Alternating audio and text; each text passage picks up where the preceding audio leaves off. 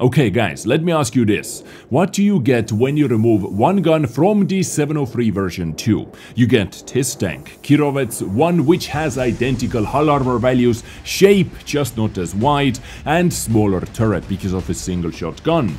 And the gun is weird, absolutely derpy gun handling on the paper with its .43 dispersion and 3 billion second aiming time, but add APCR as standard rounds and a pinch of Russian RNG to it, and you get this.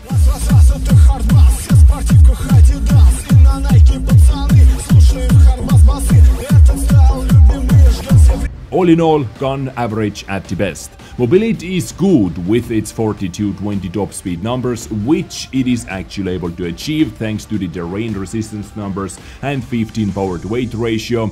Then the armor, like 703 too. Good side scraper if you know what you are doing, strong upper plate and decent turret with very tiny weak spots. But guys, very not all those weak spots are balanced because of 360 meter view range.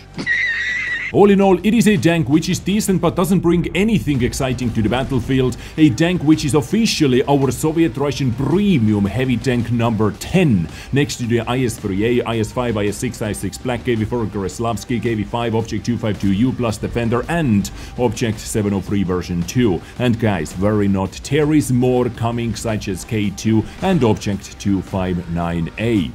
I simply cannot wait.